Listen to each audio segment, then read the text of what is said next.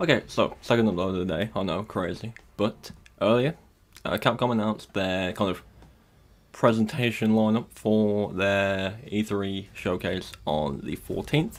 That is at 10:30 at night in the UK on Monday.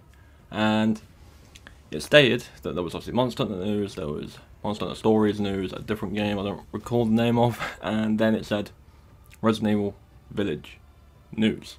And the only thing I can think of is either they're talking about the game as it is now, or, at the most likely, is DLC is on the way.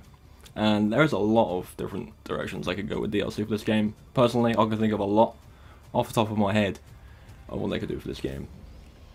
Before anyone gets super excited about Village DLC, keep in mind that there is a game that comes with Village called Resident Evil Reverse, which are delayed until the summer. They could just be announcing that with a release date, because you buy Village, you get that. So technically does count as Village news, because it is kind of something to do with Village, because you have to buy Village to get it. But if they mean Village news for the game, it's most likely DLC. So what we're going to do is talk about some ideas I have for what the DLC could be, and just kind of predict. I guess not predict, but just kind of brainstorm some ideas out into a video, and hopefully discuss it with you guys afterwards. So, without any further ado, we'll get started. Okay, so first up, this is probably the most kind of wanted by people who have played Village, is if you bought the deluxe edition, you get a little art book called The Tragedy of Ethan Winters, and it's basically a whole compilation of concept art from 7 and 8 that has a little bit of flavour text with it that kind of says what it is and how the development process changed and stuff like that. And there's one on there specifically that shows a robed figure in a mask with a crossbow who would save Ethan right at the beginning of the game when he's captured by the Lords initially, when they're on trial with him basically. That person would have come and saved Ethan instead of him running through like the death trap maze like he does. And that person was going to be Ada, but that was cut from the game due to conflicting situations, which I don't really know what that could be. So there's potential that there's DLC they planned for the game with her, but because of this conflict situations, maybe they cut it from the main game to bring it back into the game as DLC later on. So that would be really cool. I think it would be really cool to see another old character from the series come back, because obviously right now it's just Chris, which I'm fine with. Like, Chris is a great character, but now we know that 7 and 8 are kind of, they are canon games, like they do take place in the universe that the other games have happened in, because they're all referenced.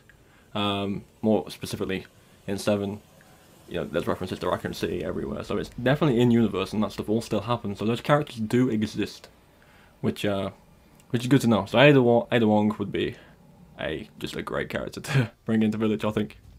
Now we're going to move into my personal ideas of what they could do. Again, this is all personal ideas. I don't know if anyone else has said this already, but this is for me what I think would be really cool for the DLC. And the first one is following Chris throughout what he does in the course of the main game. Obviously, you come across Chris a couple of times in the game throughout while playing as Ethan, especially at the reservoir area with Moreau. But he's there the whole time as well. Obviously, if you follow the story, he's there looking for Miranda as well, and his team's there, and you don't really see him much. But he turns up at the bottom of the factory, he is at the reservoir with Moreau, and then obviously you play as him at the end of the game with his whole team.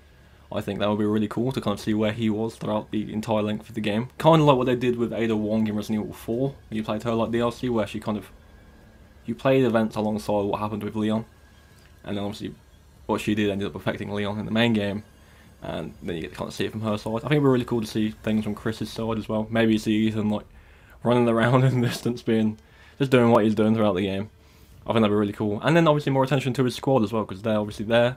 Apparently the Chris segment in the game was supposed to be split up into different pieces where you would play as each individual member of his team, but instead you just play as Chris. So it'd be really cool to kind of see that happen, where you play as each different member and use their respective gear. I think one of them's a sniper, one of them's got an LMG, and that'd be really, really cool to see, just to see what they do, rather than just seeing Chris. Another idea I have going around my head is, remember what they did with 7 when they had like the band footages, where it was like things that took place in the events of the game, but it was before Ethan turned up? They could do that with Village very easily. Obviously it wouldn't be called the band footage, but it could be called like Tales from the Village or something like that, you know, where you kind of see what happens to characters you meet along the way before Ethan turned up. Obviously, early on in the game, you meet the people from Louise's house. There's a few people in there, a lot of different people in there, but you could see what happened to them. Obviously, the father of that girl, who I can't remember the name of at the beginning, who falls into the house on fire, he's bitten and he turns into a lichen, and it'd be cool to see what happened and how it happened. Another idea you could do with that is you could kind of pay more attention to the lords. This is not probably that likely, but you could potentially play as one of the lords. I don't know, you could be playing as Heisenberg, or even Dimitrescu if you wanted to, and just kind of see what happened to them when they were tested on and infected by Miranda, because obviously the mold and the mutant mycete affected them all in different ways, and it took some time for them to get to how they were, so to see that play out would be pretty cool. They'd have to be kind of specific with them, because I think the most interesting one to kind of see how he ended up how he was Moreau, because obviously if you read the files and at the end of the game it says Moreau didn't take, oh no, the virus didn't take to Moreau as well as the others, and it kind of turned him into that like fish monster he is. So I think it'd be interesting to add like a horror DLC where you see him kind of go through all these changes and turn into what he is eventually. I think it'd be really cool to see. There's a lot of dark backstory with Moreau as well, so it'd be interesting to see like any of the lords, really, like their backstory and how they ended up how they were. I think that'd be really, really fun, for sure. Next up, this could be an interesting one. But obviously, at the end of the game, in the big lore room where you find Miranda's lab, there's talk of Spencer being at the village and meeting Miranda, and kind of like seeing her ways of doing things versus his ways of doing things. And this could be the dumbest idea of all time, but it would be cool if you could play as him and just see what it was all like back then, because obviously Miranda's been around for a long time, and she's kind of insane, if you didn't notice from the main game. But, I don't know, I think it'd be really cool to kind of maybe play as him, or play as her, and see what happened, and to inspire the events of the game, to see what, you know, how Miranda discovered the mutant mycete. I know obviously the lore explains it, but to see it would be pretty cool. But, you never know. Also, in talks of near the end of the game, you can also find out what happened to Mia, because obviously Mia, at the end of the game, turns out to be alive, and Miranda took her, and it would be cool to see what actually happened to her and when she got took, you know, because obviously you don't know how long Mia wasn't Mia, but that could be super cool, just to kind of see things from her side of things. Obviously we played as Mia before in 7, so it wouldn't be out of nowhere to play as Mia again in Resident Evil Village. But in terms of bulky DLCs, I think that's kind of my ideas. I think Chris, Ada, maybe some separate stories from other characters you meet, and then possibly Mia would be the best. Spencer one, I don't know, I'm kind of throwing that out there because it would be cool to see it and kind of get some of those original characters back in. But you know, who knows? They could do anything. And of course, the last two things I want to touch on is there could be some kind of new like bonus modes. Obviously, in 7 you have 21, which is like gambling game mode where you have to play a card game, and if you lose, you die. And they could do. There was also Jack's 55th birthday, which was like a stupid little fun mini game that was pretty entertaining to do, to be honest, and there was quite a lot of unlocks to it. There was a lot of replayability tied to it, so they could do that. And then they could do more with the mercenaries mode. They could add more stages, they could add more characters, because obviously in the older games you could play as, you know, every character from the game, but in this you only play as Ethan. You could play as Chris, or one of the Hound team, or Mia, or Heisenberg. That would be really cool, playing as Heisenberg and using his powers. That'd be fun. But, you know, this is kind of just going to be like a small kind of wrap-up of what I think would be cool for the game. Obviously, again, take it all with a pinch of salt, because one, there isn't really any leaks in terms of DLC.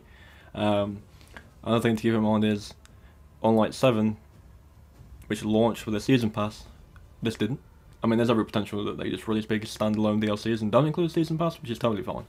But, it is a bit of a thing that it didn't launch with a Season Pass, unlike 7, but we'll see, you know. I think End of Zoe was separate to the Season Pass. I could be wrong about that, but I'm pretty sure it was. And then, again, keep in mind that Reverse is coming out in the summer, and it is tied to Village, because you do have to buy Village to play that, so it could be that. So don't hold out for any massive DLC for Village until they say. This is just a move in the video, kind of going over what I think would be cool to see, and you know, this is just the ideas in my head.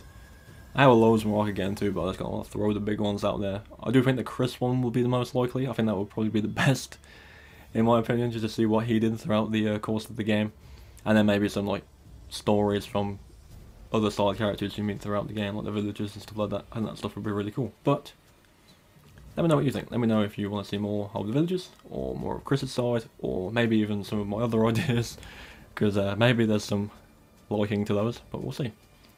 As always, when it does come to Monday night, and they do announce whatever they announce, I'll be here covering it as soon as it's finished. So if you want to see that, then by all means subscribe and turn on notifications so you know exactly what they said, essentially the moment they said it. But yeah, that's all for now. Enjoy the second upload of the day, and I'll see you all in the next one.